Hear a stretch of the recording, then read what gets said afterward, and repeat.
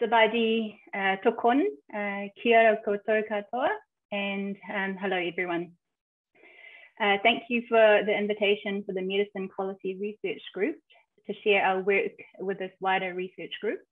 My name is Konnie and I'm currently based in Vientiane, Lao PDR, working under LOMWRU. I will present the results of a systematic review that our group completed and submitted for publication recently on substandard and falsified antibiotics. It was a joint effort by the whole team, but mostly by Dr. Guillermo Zabala and I. So what are substandard and falsified medicines?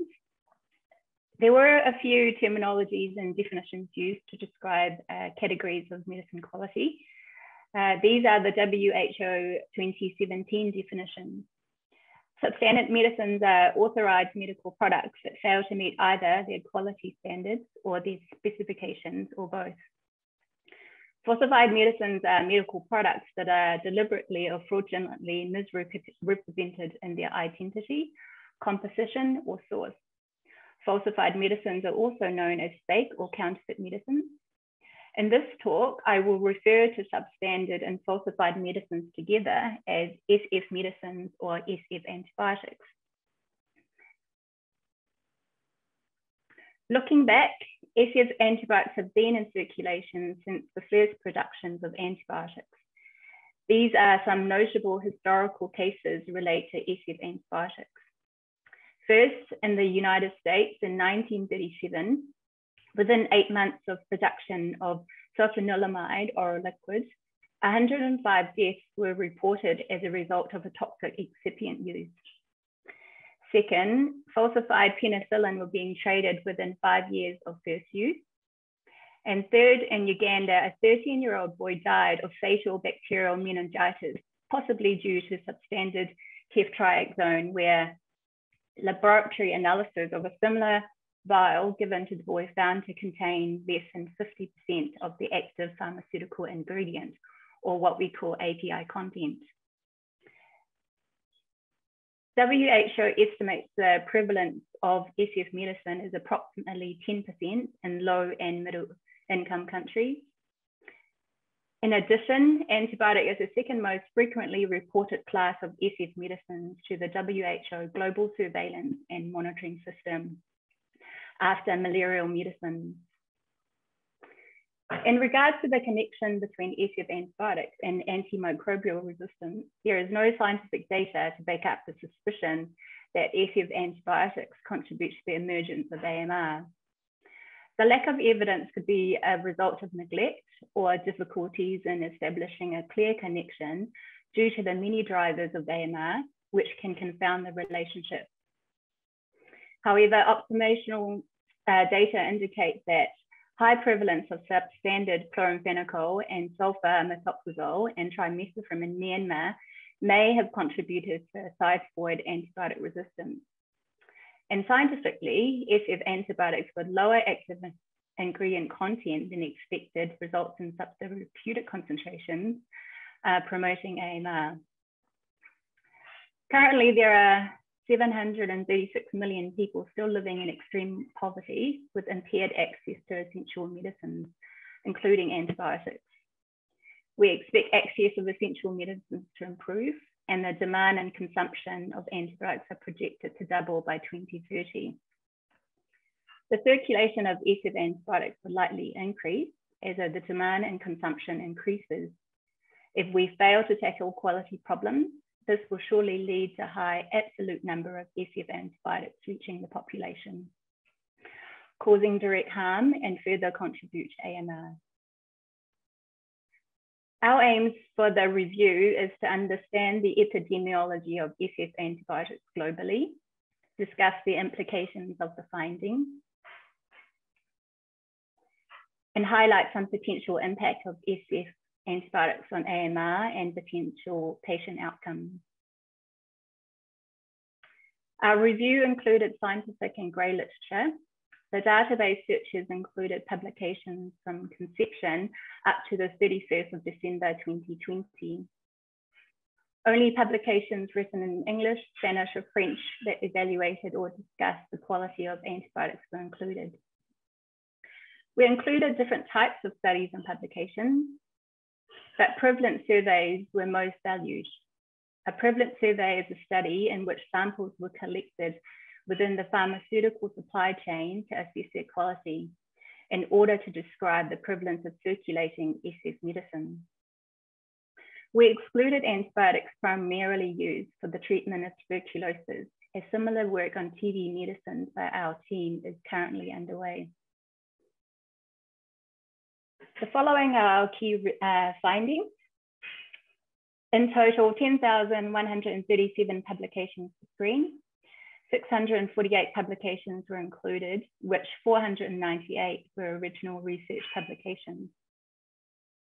Most were studies on laboratory or analytical techniques used to test quality of pharmaceuticals, but these data do not inform us on the epidemiology of SF antibiotics. 107 prevalence surveys were included. As mentioned earlier, the study aims and methods used in prevalence surveys attempt to describe the prevalence of SF antibiotics circulating within selected geographical area. They provide data on the epidemiology of SF antibiotics. Therefore, our key findings are based on these prevalence surveys. Equivalent studies assess the quality of different brands of antibiotic containing the same active ingredient in the market. And there are small numbers of notifications for recall and alerts, seizures, and case reports. There is a growing interest in the epidemiology of SF antibiotics. This graph shows a number of prevalence surveys published in a year since 1992, with increasing trend of number of publications per year up to the end of 2020. And half of all these were published between 2010 to 2020. This atlas with color coding of different countries shows where samples were collected for prevalence studies. The darker the blue shade, the higher the number of samples collected in that country, ranging from 17 samples to 1,334 samples. Samples were collected from 67 different countries, but only in certain regions of the world. Majority of the samples are from Africa and Asia, small amount from South America, and very small proportion from Oceania and Europe. The highest number of samples, just over 1,000 samples each, were collected in Lao PDR, Cambodia, India, Mongolia, and 632 samples in Nigeria. The median number of samples per study was actually quite low at 47 samples. By GDP income category, more than half were from low middle income countries, 20 from low income countries, and 8% from upper middle income and high income countries. We combined reported quality results of 13,555 samples from 107 prevalent surveys. The overall failure frequency was 17.4%. We define failure frequency as a proportion of samples included in a prevalent survey that failed at least one quality test described in the report. These were made up of 1% falsified, 3% substandard, and 13% substandard or falsified. The quality categories substandard or falsified are products that failed at least one quality testing, but there is no information on the packaging authenticity. The term is not used by the WHO for quality of medicines, but we think it is important to differentiate these, as it is not possible to accurately classify them as substandard or falsified without packaging analysis. The method used to collect samples for the studies were mostly convenient sampling method at 66% and randomization of outlets of sample at 28%. This atlas follows on from the previous atlas of the number of samples collected per country. This one is of quality failure frequency of samples assessed. Again, the darker the shade of brown, the higher the failure frequency for samples collected in that country. The failure frequency of samples range from 0% to 71%. Per region, the highest failure frequency was in Africa at 28%, Asia at 15%, Oceania at 15%, America at 13%, and Europe at 8%. The source where samples were collected were often reported. Most studies collected samples from different outlets, but results for half of the samples were not broken down by outlet type. Instead, were aggregated as a combination of outlets.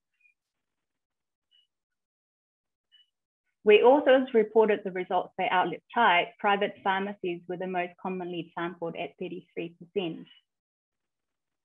Only 5% were collected from unregistered or unlicensed outlets. However, looking at the quality of the samples by different outlets, samples collected in unregistered or unlicensed outlet had the highest failure frequency at 34%. Samples were also broken down according to the WHO AWARE classification of APIs to align with global work to optimize antibiotic usage, reduce AMR, and improve access to quality, safe, and affordable medicines. 21 out of 48 antibiotics in the access group were included in the prevalence studies, 16 out of 110 antibiotics in the watch group. None of 22 antibiotics in the reserve group were studied. The failure frequency for the access group was 20% and the watch group 14%. The top 5 APIs most studied were ciprofloxacin, amoxicillin, sulfamethoxazole trimethoprim, tetracycline, and ampicillin. Ciprofloxacin from the watch group make up 20% of all samples and had a failure frequency of 10%. Cotrimoxazole was the third highest proportion of samples studied and had the highest failure frequency at 26%. When assessing the quality of products, most samples use more than one quality test on a sample, a median of 3 analysis techniques per sample. The quality defects that have potential impact on AMR are API content, dissolution, and impurities or contaminants. The failure frequency for API content was 7 to 10%, where 7% of the samples had lower API content than pharmacopoeia reference, 2% with higher API content, 7 with lower and higher API content between units within the same sample, and 1% with no API.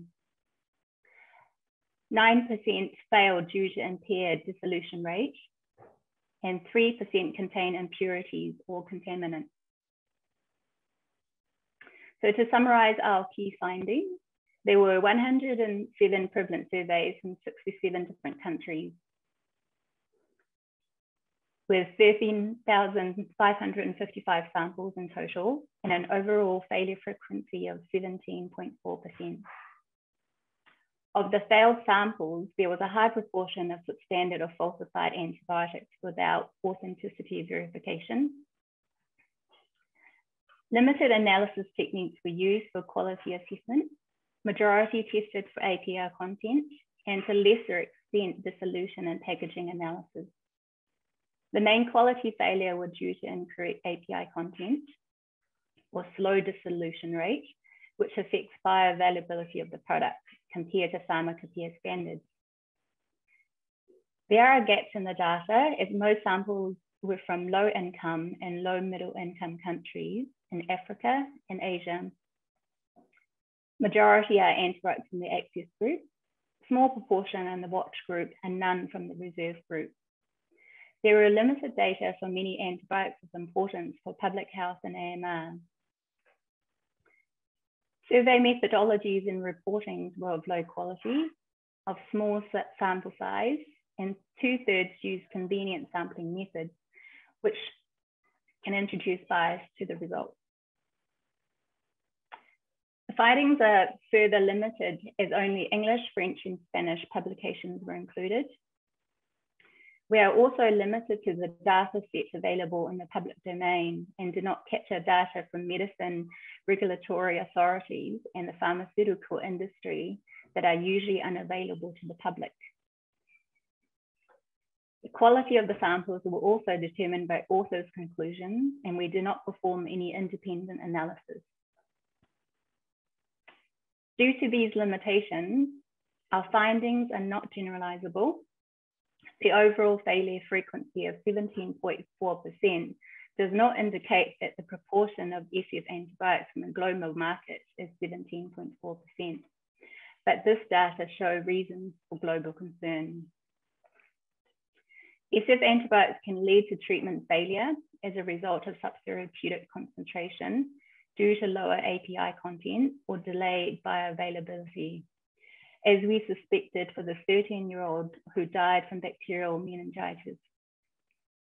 A mathematical modeling also indicated this led to 72,430 childhood pneumonia deaths per year. There is a risk of toxicity as a result of high API content than pharmacopoeia standards and presence of cryptic contaminants. These could lead to decreased public confidence in pharmaceutical products, health workers, and healthcare systems.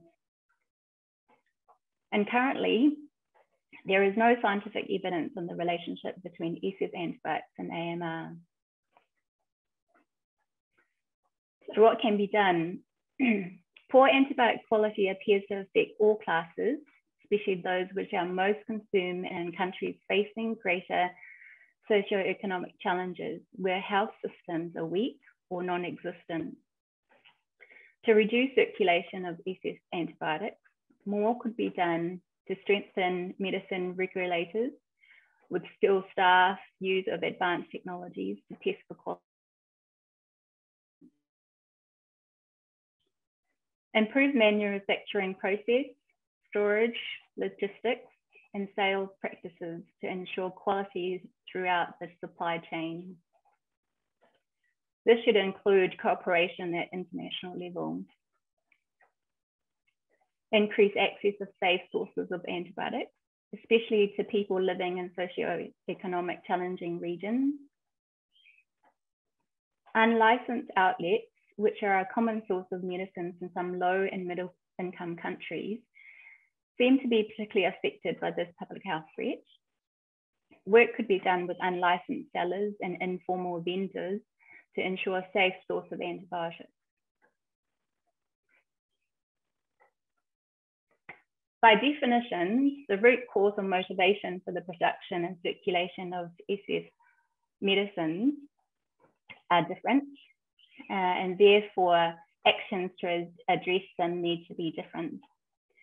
To better inform the epidemiology and type of quality issues of SF antibiotics, and therefore appropriate actions taken. So future equivalent studies should aim to perform authenticity analysis when possible. Research to assess the link between SF antibiotics and AMR is needed, such as marrying antibiotic consumption data with the prevalence of SF antibiotics could be a novel and meaningful method to assess population risk of SF antibiotics, and whether high antibiotic consumption and quality issues relate to AMR. And finally, we hope that the finding of this review will highlight to the scientific community the need to start novel researches in this area. Thank you for the opportunity to share this research with you all.